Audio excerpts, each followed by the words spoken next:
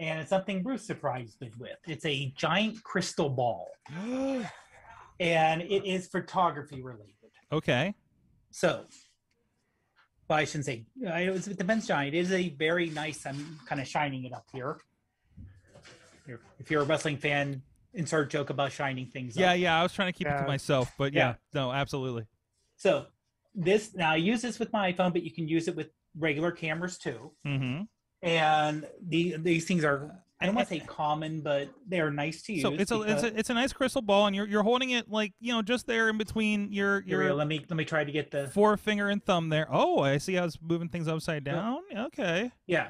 So That's I mean, cool. It's easy enough within any kind of, once you take the picture, you can just go into a regular editing app, and it does come with a nice base. Yeah.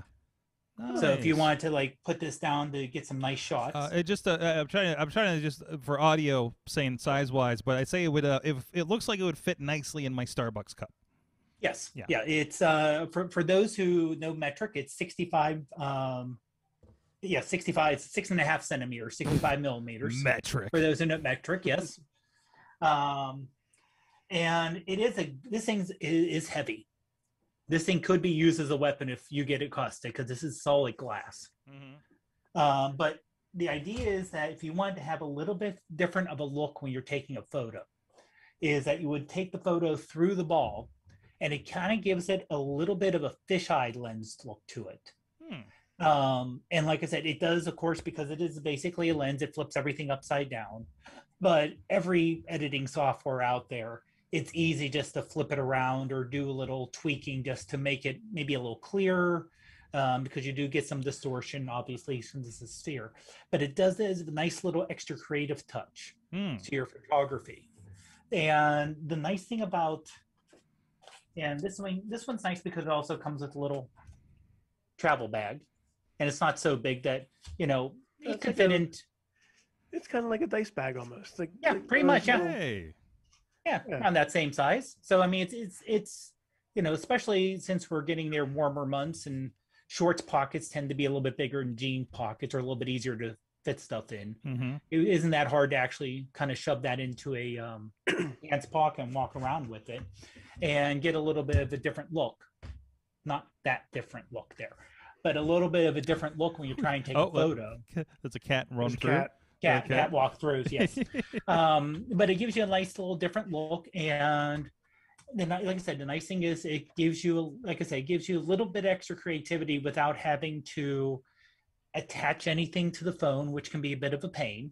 Mm-hmm. There are some external lenses, but a lot of times they're a pain to deal with in terms of lining it up quite right or doing other things around here. So it makes it nice. I have to use it a few times. It does give it a little bit of semi-magnification because of the curve on it. So it makes it, again, just something nice to get a little extra creative when you're trying to, there we go. And for the audio people, put the link in it. And you can, like I said, and the nice thing is you don't have to zoom in too much. You can actually leave it there and get the reflection there. And it's, again, just something to give you a nice little extra creative touch to doing photos that's, more than just doing a simple snapshot. I see it's only $12.99. It's the JIHUI. I don't know how it's pronounced. Photograph crystal ball sphere K9 glass ball 66 millimeters with pouch, handstand for photography, prop, and decorative. So there you go. That's awesome. Yeah, nice $13 quickie thing that you can play with there. Well, you got me interested in that. I'm thinking about some video things I could do with that, Podnar. If I want to get creative. Some ideas.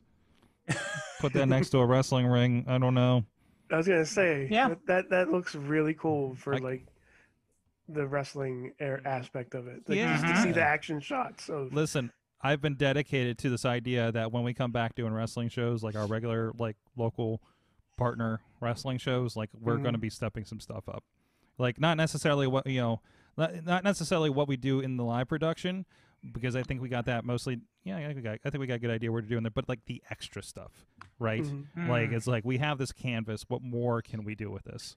And Dave, I think you might be seeing me playing with a sphere ball around a wrestling ring in the near future. I could definitely see that. I can definitely see that, giving it a little extra movement. And I also want to go to a skate park with it. I'm inspired a little bit by Letterkenny, and there was something else I was watching that was doing some skate park stuff. But